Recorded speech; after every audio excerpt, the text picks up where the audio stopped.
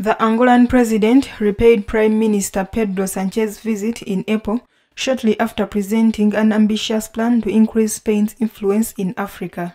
João Lourenço was received at the Zazuela Palace by King Felipe IV.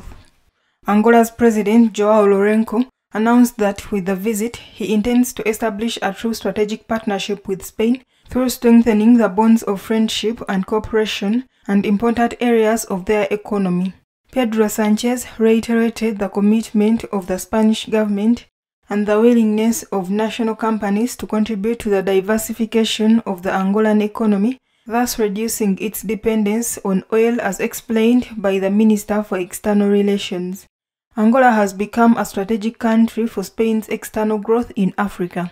The Focus Africa 2023 plan will channel institutional support for investments by Spanish companies in the continent.